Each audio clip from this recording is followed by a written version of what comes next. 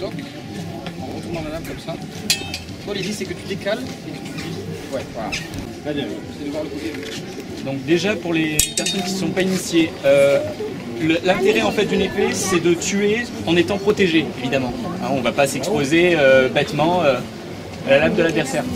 Donc c'est pour ça que la plupart du temps, les coups mortels sont portés avec les 15 derniers centimètres de la lame. Tu viens là. Donc les stocks, la plupart du coup. Ou alors comme ça, éventuellement, vas-y remonte comme ça. Tu reviens ici. C'est pas exactement ce qu'on a fait tout à l'heure, mais c'est pas mal quand même. Ne pars pas sur de la fantaisie pour l'instant, on revoit ce qu'on a fait tout à l'heure. Robin il a du mal à faire. Bon allez vas-y. Moi je viens, je frappe comme ça en pivotant. Ouais, mais pour mettre. Pourquoi ils veulent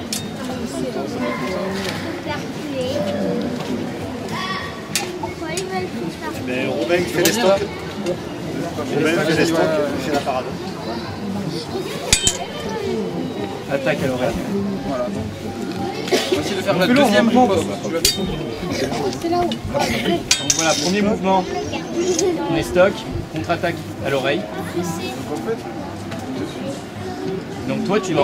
Ensuite, une fois que moi je fais la contre-attaque à l'oreille, il fait un... tu viens bloquer de nouveau avec ton client le coup qui vient. Ce que fait Colin, c'est un avant, toi tu dois faire un après. Donc là il fait l'avant, donc toi voilà, tu reviens. En pivotant, voilà. Et ensuite,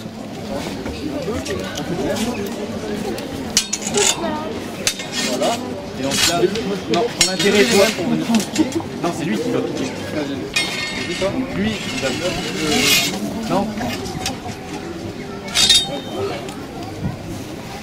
Recommence, du début. Oui, viens là, recule. Ok. Là, Recule pas trop, il y a le monsieur derrière. si tu vois que là, ça. C'est vraiment, tu attaques. Moi, des socs. Choc.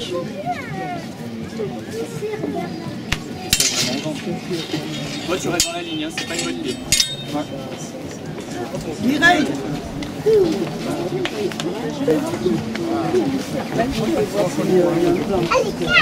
Il y a des gens qui vont acheter une épée et deux Déjà, trucs, quand grands on est là, stock, comme ça, avec, on tourne la lame. Tout simplement parce que quand on va tourner la lame, le corps va suivre. Donc si je tourne de ce côté, le problème c'est que je suis toujours du côté de sa lame. Donc un coup mortel peut arriver directement. Si je suis là, je vais avoir beaucoup plus de mal à me toucher. Donc je brique de ce côté, et pour protéger, voilà. Toi tu décales de ce côté. Je décale, il m'attaque à l'oreille. C'est ce qu'on appelle un avant. Moi je vais faire un après. Tout simplement, je reviens ici, dans un même temps, donc, pour aller le piquer. Lui, sa contre-attaque, ça va être de lever les mains, voilà, et d'avancer en même temps. Et là, il peut aller venir chercher mon pommeau, voilà, pour m'amener au sol, me faire des trucs dégueulasses. Voilà. Donc maintenant, on a un seul mouvement.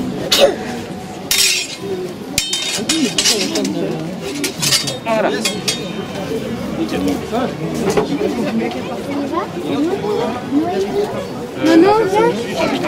Non, reste recule. Maman, il y a Margot. Sinon, aussi, on peut en faire une. Attaque à la tête. Non, attaque sur le côté. Je m'attaque sur le côté. Attaque de flanc. Juste à bouger les mains pour me protéger. Je fais un chassé. Donc là, normalement, sa lame est hors de portée. Je taille et je remonte. C'est-à-dire que je bloque ses bras et en même temps je le tranche. Ah oui. Voilà. Ah mais ça, c'est pas dedans. Donc, tailler.